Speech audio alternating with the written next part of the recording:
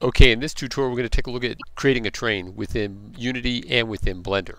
Alright, Unity is really powerful and fast for doing this. They both have their advantages, and I'll show you how I work within both for the particular effect that I like to achieve. But we'll start with Blender.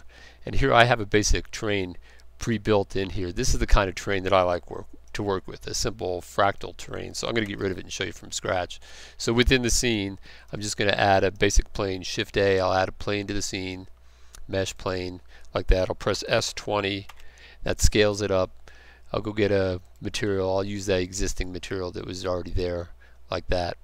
Alright, and then within here I'll go into edit mode with tab. I'll subdivide with W like this. W. Oh, now you see all that noise like that? That's because when I now press F6, that's because I already have this fractal cut value set like this, and this number of cuts was in here. So let's save that. Yeah, that kind of threw that off. Alright, let's Control Z that. Let's get rid of this object so you can see. Let's do that again. So I'll add a mesh plane S20, go get the material. Alright, now tab W, subdivide. Oh, it's still trying to. No, it's not doing it. No, so it's not doing it. If you have that previous fractal value set, it'll distort it as you're subdividing. So now I'm going to, still within edit mode and subdivide it, I'll do it one more time, and then I'll press F6. Brings up my menu where I can just subdivide this even further and then change this fractal value like this. And that distorts the plane like that. Alright, and then that gives me my surface. And that's the kind of surface I like to work with. And then I would import that into Unity, alright, because I like to build my surfaces instead of laying a texture map on top of them. And an alternative way, like you've probably seen in my other videos, you can switch over to Sculpt Mode like this, and I'll press where's my, yeah, I'm in Sculpt Mode, aren't I in Sculpt Mode? Yep. Oh yeah, T. And then I'll go down to Topology and enable Dynamic. And then within here I can pick these brushes that I want to use. Maybe I'll use a blob brush, and you can see I can paint. Let me crank up the strength a little bit. I can paint on this surface and modify my terrain this way. Alright, so either way works. You know, it depends what you like to work. I happen to like these fractal kind of effects. I don't know why, I just happen to like them a lot. Alright, so these are just a couple of ways you might work within Blender. Alright, so then let's go to switch over to Unity. And within Unity, let's add a surface for this, a terrain. Now this is great for creating game environments or otherwise, but like I said, I'm going to import my object into here at some point. But within Unity, when you start a project, like it showed in the previous video, it gives you the option of importing all these assets into the scene. And one of the assets is terrain assets. Now, I didn't do that when I first started this project, but it doesn't really matter because I can come in after the fact, go to assets and import package and import the terrain assets here. Alright, and doing all, and I'll say import, and it's going to import all these assets.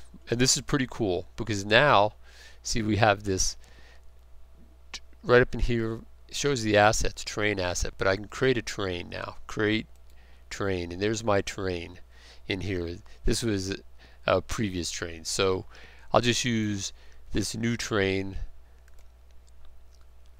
You can see it right there. It's kind of not in the scene. I'll just rotate it, hold down the Alt key and rotate it around, and there's my terrain over in here like this. And what's really powerful about this is that I can just use this to, I come over here and I click any of these for painting, and I'll just see raise, lower terrain. How simple is that? And then any of these brushes, so I'll just use this basic brush.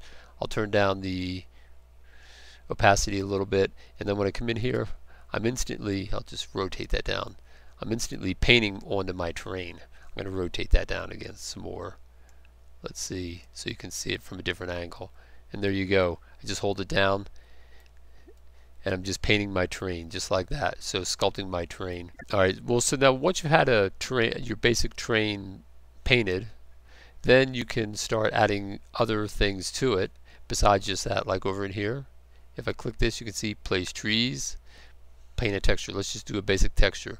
So in order to paint the texture, I have no texture that actually shows up. So you have to come down here and click Edit Textures, add a texture. It brings up this box, right? So 2D texture, I'll select that box and I'll pick a basic grass texture, okay? And I'll press Add. And there it is in here. Then with this texture, I just added it to the whole scene like that, all right? Or I could actually just paint, I could actually paint it into the, let's add another texture. Let's do add texture, click another one, I'll add this palm bark, and I'll click add, and there's the palm bark into the scene like this, and then I can paint just that palm bark directly onto it like this, and then suddenly you're creating nice cool textures into the scene. Alright, so you can do the same thing with trees.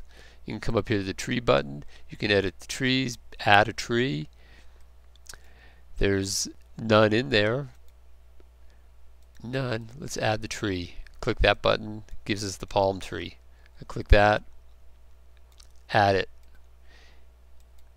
And there's my palm tree. If I click there, there's a palm tree, and it's going to do all these tree density. I better turn that way down to like few. So if I click there, there's my palm trees immediately in the scene like that. And then I'll just get my camera view like I'd shown you before, so I can rotate this up into view and maybe zoom in a little bit like this, maybe make that my camera view, game object align with view, and then if you were to play the game or whatever, suddenly there's your view right in the scene like that. So very fast and easy for creating textures and scenes within Unity as well. Okay, well that's it for this lesson, and I'll see you in the next lesson.